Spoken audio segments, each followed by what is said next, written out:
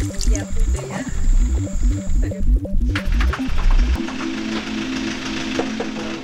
So we're here at the headwaters of the Madre Dios River, where we're about to start a 6-week study collecting data on heavy metal contamination in the watershed, in the Madre Dios watershed, as well as examine some of the aspects of human health and the entomological data collections and the diversity of species that exist in the communities along the watershed.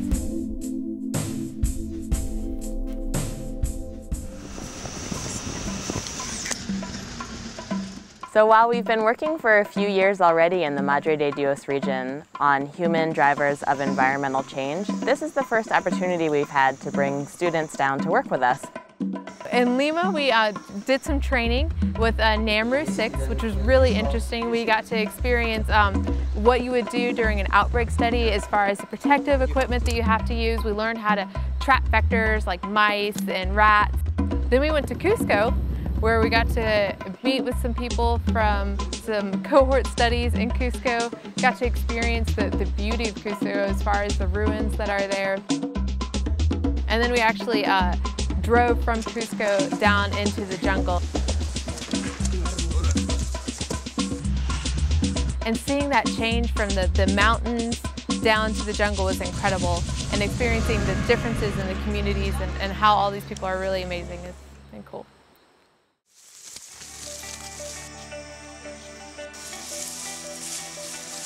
Being able to experience the jungle, and especially one of the biological stations that we were able to visit for a couple of days and see the great biodiversity that's in Peru.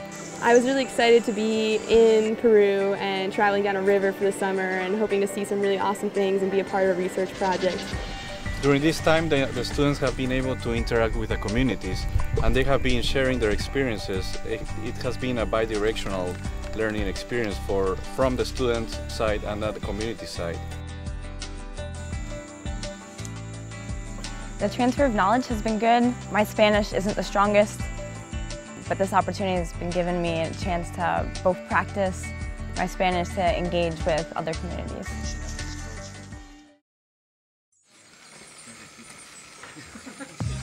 This morning was our very first charla. We were able to get a large donation of toothbrushes and toothpaste, and so in every community that we'll be stopping at and doing our research, we're also going to be doing little activities teaching about dental hygiene to the kids. So we did our first one today, and it was a lot of fun. The kids were so enthusiastic.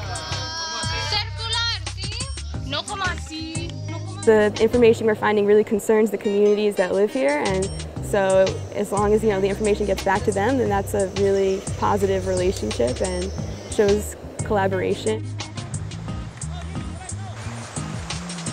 And it's been great to see how different people interact with communities, and by learning from the perspectives of others. We were learning about different cohort studies and then being able to go out and see the people who were participating in the studies, meet the field workers. It was just so interactive, and I think for me that was really cool, seeing just research come to life. This is a great place to apply research to the real world and to developing countries and global health. This project has been a great way to get out of the lab, into the field, and experience research in a unique location.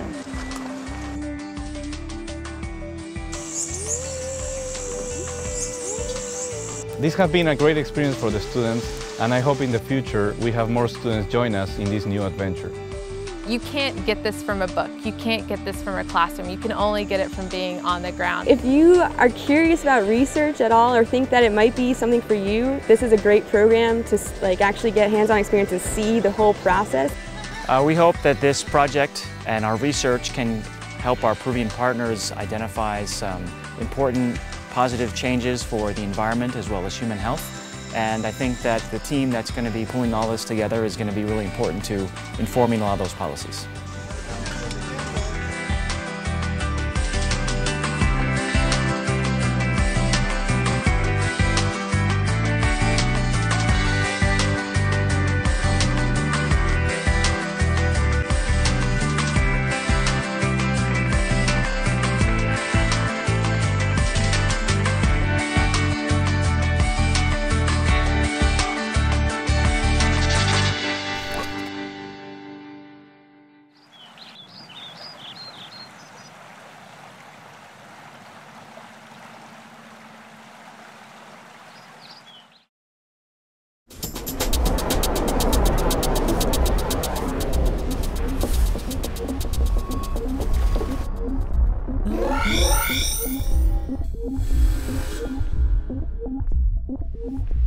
you.